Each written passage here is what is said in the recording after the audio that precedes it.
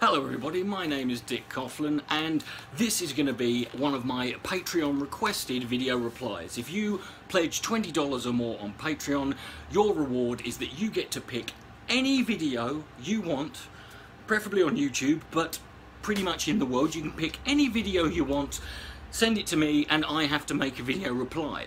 Now, the last two video replies I've done from Patreon requests were both responses to Sargon of Akkad, so I was dreading that this would become a nice little prank that would go on between all my subscribers who would get together and say, right, let's just make Coughlin respond to Sargon for the rest of his life. And quite frankly, I would rather shout at one of my own turds.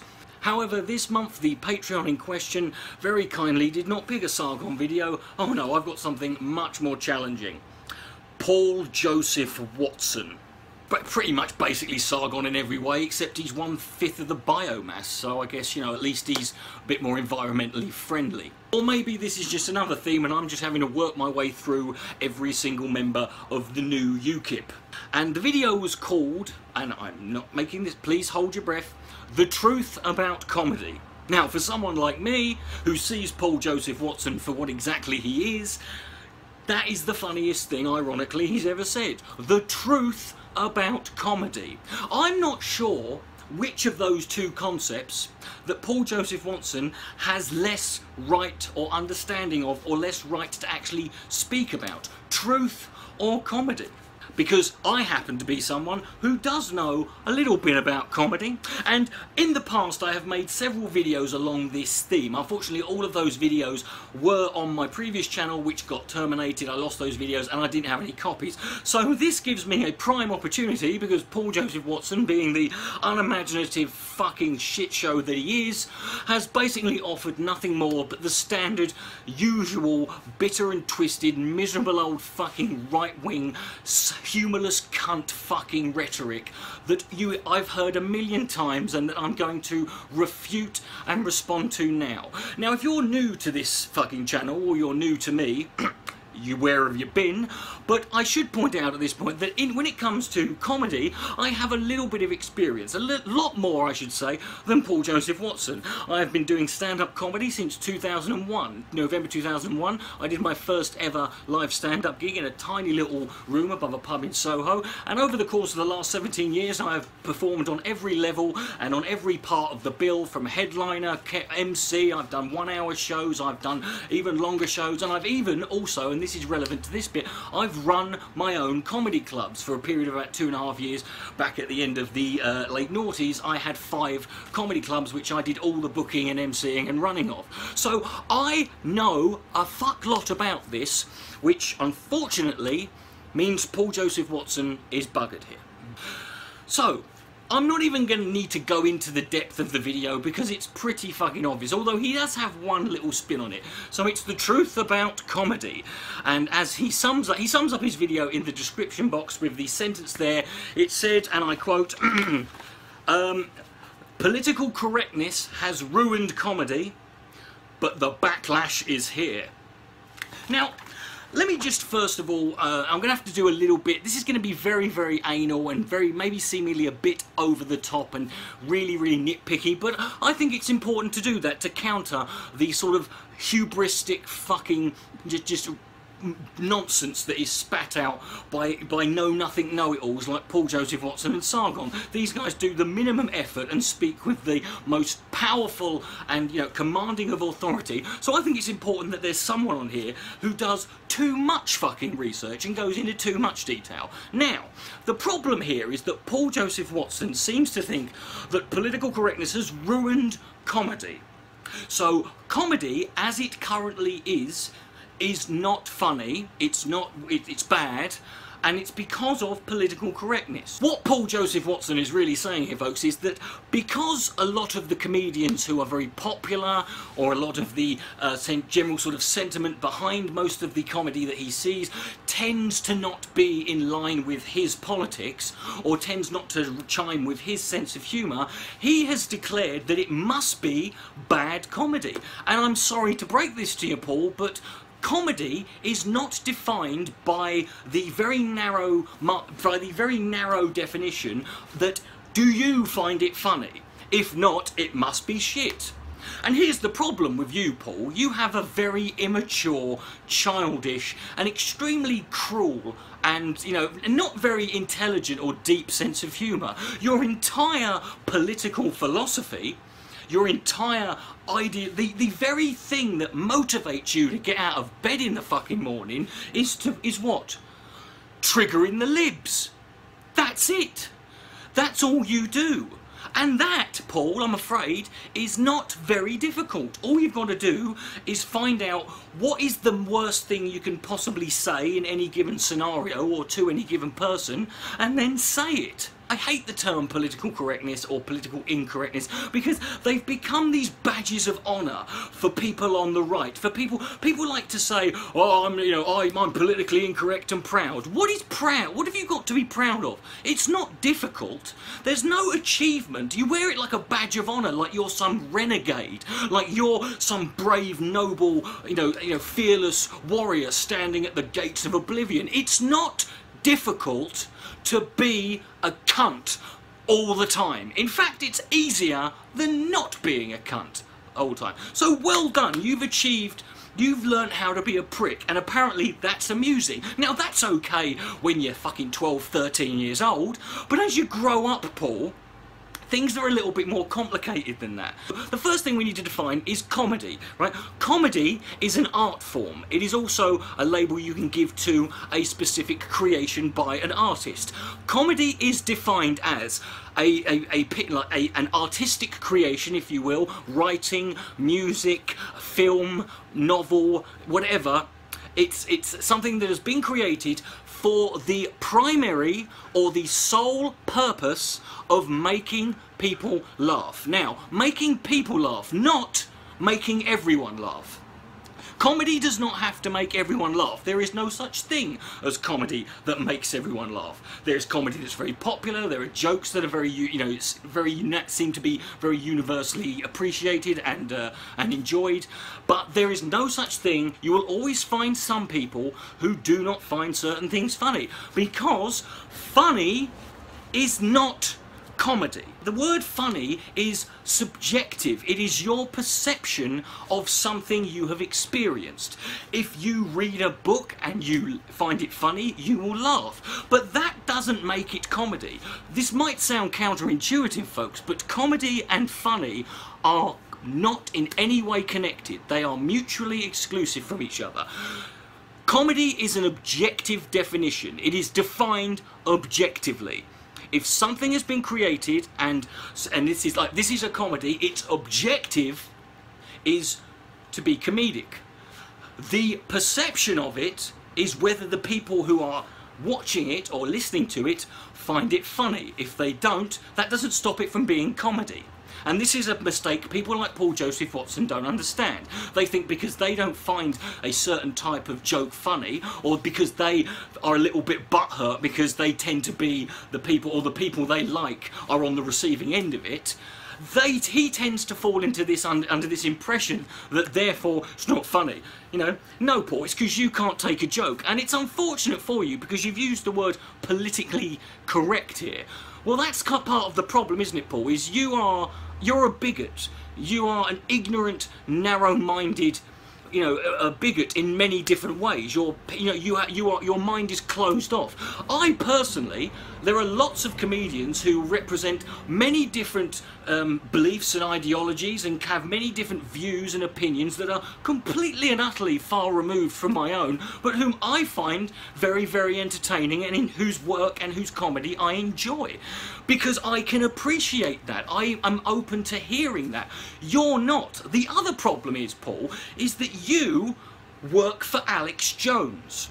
Your politics, Paul, the politics and the positions you hold and the sort of position you represent, the area you inhabit on the political spectrum, is one that is generally very, very easy to target and is very frequently targeted by comedians. I myself, if you've watched my videos for long enough, you'll know that I have made more videos about Alex Jones than any other single individual subject over the course of my time here. And it's not just one type of video, there's many different types of videos. I have responded to him in about, you know, every video's got a different style and approach to it. Because Alex Jones is a lot of fun to mock, because he is a inherently ridiculous, funny character.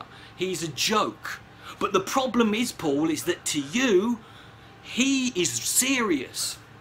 Now, in this essence, Paul has a bit of a handicap, because imagine you sat there listening to this. Imagine if you lived in a world where you looked at Alex Jones and he was a serious character. You know, Alex Jones is one of the very few people who, despite the fact that I hate him and I disagree with him and I find his views and everything he does disgusting and despicable and just, you know, completely and utterly wrong and vile, despite that, I will watch his videos for fun. You know, without even intending to do a response. I can sit there and just watch hours of Alex Jones because he's very entertaining and amusing. And he's my muse. He fucking inspires me to fucking want to do something with this absolute insane bloke. He just looks like a giant electrocuted space hopper filled with horse shit and pubes, and he's bouncing around. It's funny. And you're the guy who's got to sit there, and that's your, you know, so you are constantly on the receiving end. Your views, the president of the United States, a man whose anus you sit there and fucking bleach with your little northern tongue, you know, is constantly ridiculed. And that's really what this is about, Paul, because what do you mean when you say political correctness? Because this is the problem with that term, is it's very easy to throw out and just say, oh, political correctness. A couple of years ago, I read an article in the London on the London branch of Breitbart. And in this, they were talking again about comedy. It's funny, isn't it? It's always the same sort of people from the same sort of extreme far right side of the spectrum. Don't get me wrong, there is innumerable humorless cunts on the left who I have to put up with all the fucking time. But it's always the same sort of people. It's always people like, you know, like Paul Joseph Watson, or political correctness has ruined comedy, or it's these cunts in the sun like Richard Littlejohn, or these people who write for the Daily Mail, or these, you know, it's wankers like this. And let me ask you something, because I can't recall once ever seeing this. Has anyone ever seen Paul Joseph Watson look happy, or smile, or appear to be, or make a joke, or have a bit of, or, you know, have a bit of bants, Eric Bantana with Alex? Have you ever seen that? No. Because he's not, because I don't think he has a sense of humour. You know, this is why he does, the thing that amuses him is the thing that he does as the serious part of his life. Like, I have my politics that I'm very serious and sincere and you know, and I care about. But I have my comedy, which is a separate thing, but I will use them and mix them together. Whereas Paul, the thing that amuses him is just triggering the libs. And the funny thing is, Paul, is I'm not sure if by political correctness you mean someone's actual political ideals and positions, then maybe, but political correctness always tends to be thrown out when someone's got in trouble for saying something, like for using a certain, you know, word or phrase or, you know, idea or scenario within a joke. Right? And as I was saying, this copy of this Breitbart article talking about comedy actually referred, you know, it used the phrase liberal PC comedian in reference to Frankie Boyle. Frankie Boyle. Now, I think it says a lot about the kind of fucking nasty pieces of shit who work at Breitbart when your perception of Frankie Boyle is he's politically correct. But who else have we got? Who else would you classify as politically correct? If it's people who mock Trump and who make fun of your side, that'd be Doug Stanhope. I mean, Doug Stanhope is the rawest motherfucker out there, and he's a libertarian. I mean, I know that Alex Jones once opened for him, but not anymore. They're not on there. Jim Jeffries, Brendan Burns, Anthony Jeselnik, Bill Maher. I mean, Bill Maher does nothing but piss and moan about political correctness going mad and that. You've got people like Jon Stewart, you've got all these other, you know, you've got TV shows, comedy TV shows like South Park. which has been going for 20 fucking years. And that is not, you're saying that that's PC, is it? They're Republicans. Billy Connolly, is he politically correct? Because he's mocked Trump. You know, what about TV shows like It's Always Sunny in Philadelphia? That's been going for 13 seasons. And there is, if you're going to say that's politically correct, or is it just the fact that it's kind of mocking those sorts of people and that those sorts of people ring a bit true for you? And this is the thing that annoys me about people like you, is you have no concept of where you've been. You sit there and go, oh, you can't say anything these days. Yes, you can. Right? It's just that we don't live in... You see, 20, 30 years ago, even 40 and 50 years ago, there was a need within society and within the culture at the time for comedians to be the ones to deliberately push the boundaries of taste and acceptability purely for the sake of doing it. Right? Lenny Bruce when he was doing history, Lenny Bruce was banned. The US government deemed it illegal for anyone to allow or book Lenny Bruce. Lenny Bruce performing stand-up comedy was deemed by the courts to be a criminal act, and he was banned from doing it. He spent the last 4 years of his life trying to overturn that decision. And do you know why he was banned? Because he used some rude words. He didn't say anything radical or outrageous or overly offensive. It was words literally like fuck and shit. And I'm not joking, schmuck. And all they did, someone went to one of his comedy shows. They wrote down like a list of like 20 individual words that he said, and they were read out to the court. And he was done for obscenity. People like you seem to forget about obscenity laws and blasphemy laws. This is why you had a lot of stuff. This is why a lot of stuff just couldn't be done. When Derek and Clive was recorded at the end of the 70s and sometimes the early 80s, when Peter Cook and Dudley Moore did it, you know, a lot of the shops that were selling the first Derek and Clive record, they were seized by police under obscenity laws. You never had bad language on television. You know, you weren't allowed to say things again. You know, there was a time not long ago in the 60s, speaking of Peter Cook and Dudley Moore, when they went to the Edinburgh Festival with their 1 hour show called Beyond the Fringe.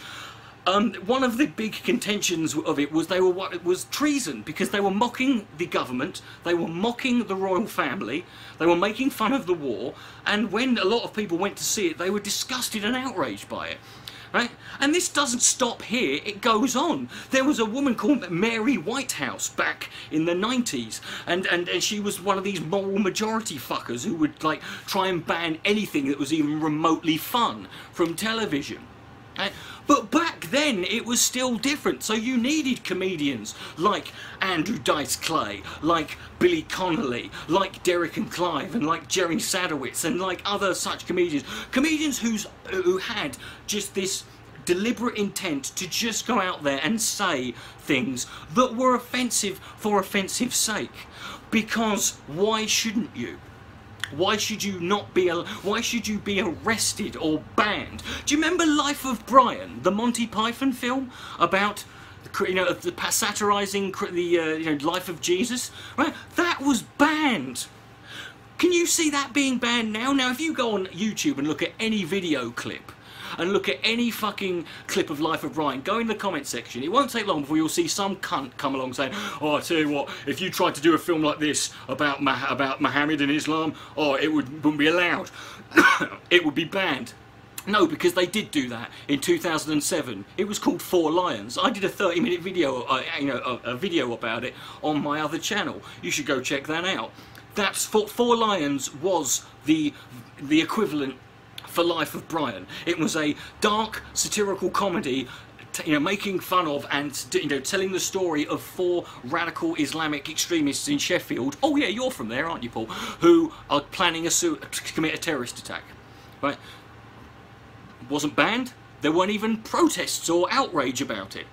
The truth of the matter is, and what people like you, Paul, don't understand, is that nowadays you can actually say more. You have more freedom in comedy to say what you want. And because of that, simply going out there and triggering the libs or saying stuff that's shocking is no longer shocking. This is the thing about comedy. The joke isn't funny the second time, mate. All the comedians you see nowadays, the people who you see on primetime television, these comedians, like I've said, like people like Frankie Ball, these guys back then, back in the 80s, they would have been underground cult figures. You wouldn't have been able to get to see them. But you look at the amount of actual things you can get away with. You look at jokes and you look at comedy and you look at stuff that is now not, that would have actually been incredibly controversial 20 years ago. That's not the case anymore. The truth is, you can say more now than you ever could, and when you're in a position where you can say more, simply saying what used to be unsayable isn't enough. You now have to take advantage of this freedom, and that's what you don't understand. And who is the backlash? Paul, who is the backlash to this? Oh yes, people like Owen MacDonald and Norm MacDonald and Pat Condell. And I know that you try and kiss Ricky Gervais's ass, but I've seen, Ricky Gervais, I mean, I'll have problems with him, but he ain't on your fucking game, pal. Yeah, yeah. Is that the all those shitty sketches? Is that what the backlash, Paul? Paul, let me tell you something you really want. Because I know that you're going to sit there and say, oh, people like Owen MacDonald, who I've seen, and he's not funny. He's just like you. He's someone who just says disgusting and offensive things under the guise of it being a joke. Well, bully for you. Anyone can do that. It's easy. I rape babies on purpose and give them AIDS, and I only do it because they're black, right? There you go, see how easy that was? It was a joke, right? Right? But if that's what I did, but if you said that, you'd go on Twitter and be like, what? Right? That's all you're looking for. Comedy is about making people laugh, mate. It's not about just being... There's this brilliant... misconception that people have about offensive comedy. That offensive comedians are so fucking, comedy, he's an offensive comedian. Listen, offending people is not what comedians want to do.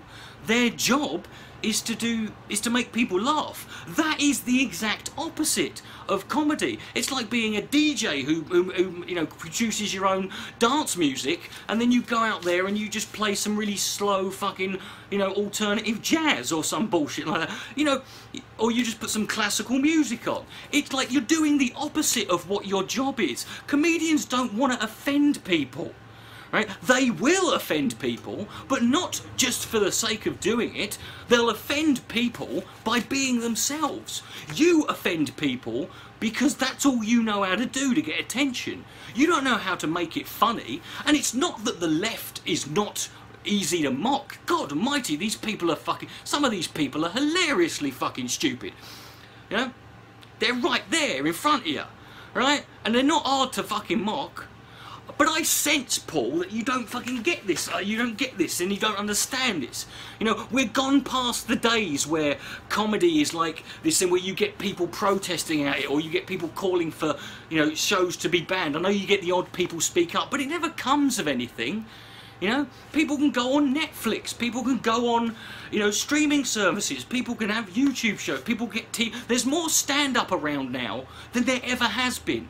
Stand-up sells more tickets in big arenas, it sells more DVDs, it has more presence on television than it's ever had before. But in your mind, it's been ruined by what? Political correctness? Why? Oh yes, of course, because you are incorrect, Paul, politically. And politically, you're a fool, right? And you don't like the fact that you're on the side of comedy, and you're on the side that is generally not perceived to be as funny or creative. Because people want something these days when you hear it. When you see a comedian, you don't just need a load of jokes, although there's nothing wrong with that, but there needs to be something else here. And you try, if you think it's been ruined, I mean, I'd love to see you go, you write your little shit, write some of your little classic lib-triggering lines down, and then please do me a favour, go to a comedy club and see, not in front of your fucking own fans who will sit there and laugh at anything you fucking say, go and fucking try it. You know, you'll bomb. You won't be funny, Paul. Because you're not funny. That's why you're not a comedian. But you could be. Do you know what? That's the tragedy. You actually could be a comedian. Because you've done something that happens to a lot, and it's where a lot of conspiracy theorists start their careers. They want to do something that involves them being creative, like a film, or a book, or a novel, or write jokes. But what they really want is just to be famous and make money off it and have loads of people think they're great. So they switch around and say, let's just sell all this creative art that we've made and sell it as if it's real and it's a conspiracy. It's what Loose Change did. It's what happened with the Protocols of Zion. It's what's happened with plenty of fucking conspiracy theories. They start off as works of fiction, and then people just say, nah, just pretend they're real. And I think that's your problem. You could be a great comedian if you actually wrote the same shit you do now, but instead of giving it to that fucking jiggling, fucking growling hippopotamus that you fucking have to work with, instead of doing that, actually take the piss out of people like yourself. But I think what you mean is when you want to go back to, you think about political correctness, you think of the old days with the working class cub comedians, all of whom were all white males. You know, white heterosexual males, all with different accents, all doing jokes about my mother-in-law. Or there's two black fellas, there's a Jew and a Pakistani and a cripple. There's an Irishman and a Frenchman and a Scotsman and a Welshman, you know. And all of the jokes were always the same. They had the same stereotypes, and it was all, and they sit there and would say, oh, we do jokes about everyone. No, you do jokes about every minority group. You never do jokes about white, working class, salt-of-the-earth Englishmen, do you? He'll do jokes about the gays and jokes about women and jokes about, you know, and jokes about foreigners and jokes about black people and jokes about Chinese people and jokes about Pakistani shopkeepers. You'll do all of those jokes. In fact, it's interesting, for years and decades that went on, the same jokes with the same stereotypes over and over again. And that's got boring. That's what inspired the sort of comedy revolution that included people like Rick Mayall and Alexei Sayle and Billy Connolly in the early 80s, because they were just sick of hearing the same fucking jokes with the same dozen fucking obvious racist and, you know, bigoted stereotypes over and over again, jokes that had no meaning and didn't talk to anyone, right? And it's interesting for me that, you know, these days you hear people like you moan about, oh God, you know, all these, you know, if you see a black comedian, he's going to talk about race. If you see a gay comedian, he's going to talk about sexuality. If you see a female comedian, she's going to talk about men and women. It's interesting how white heterosexual men, you know, only started getting bored of hearing jokes about race, gender and sexuality when it was women, gay people and black people who were allowed to start telling them, and tell them better than you. Political correctness hasn't ruined comedy, Paul, right? You've ruined politics by being incorrect, but it hasn't ruined comedy. And Owen MacDonald and Norm MacDonald and Ronald McDonald and all of these people are not, there's no backlash, Paul. Louis C.K. recently went on stage at a comedy club. He was allowed to perform. This is a man who, less than a year ago, admitted to committing multiple acts of sexual harassment and sexually inappropriate behavior by deliberately, against their will, masturbating in front of women backstage. Bill fucking Cosby, right? Even, you know, at the peak where he was he was the headline story, at the peak of his fucking controversy, and when 50 different women have come out and said, yes, he raped me, when we found court documents of him admitting to drugging and raping women in the 90s, even Bill Cosby was able to sell out theatres and still perform gigs. So you're telling me that a man who potentially raped 50 women, probably even a lot more than that, and Louis C.K., a man who disappeared, you know, 8-9 months ago in shame, having been exposed as doing some very, very unpleasant things to women. These two men can just sashay on stage, despite the fact that they are guilty of committing acts of sexual assault and sexual violence. But Owen McDonald can't get a gig because he supports Trump. There's no moral compass that leans towards virtue and liberalism in the entertainment industry, Paul. Do you know what sells? Do you know what the entertainment industry wants? People who are entertaining and who are going to make them money. They don't care what their politics are. If people want to hear them, they will get booked. The problem is, though, Paul, is that you lot aren't interested in comedy. You're interested in being cunts under the guise and the protective veil of comedy. And that's not comedy. That's just being a cunt.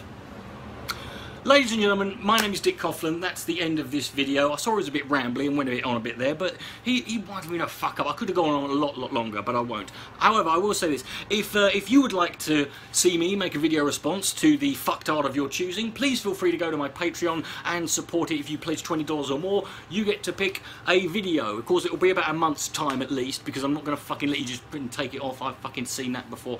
If you'd like to support my work on YouTube and my podcasts, this is my full-time job. This is what I have to do for a living, and so I very much appreciate every single penny helps. If you'd like to not do Patreon, you just want to make a donation, please go to my PayPal. That would be helpful. I live on the edge of the gritty never, right? But but I put all my effort into this, doing this, and I think I give you the money's worth as best I can. And so if you'd like to support me, that would mean a great deal. Other than that, folks, my name's Dick Coughlin, and by the end of this week, hopefully, after a very long time, I should have completed and be ready to upload my second instalment in the Dick-splaining series about conspiracy theories on the protocols of Zion. Brace yourself. Good night, may God bless.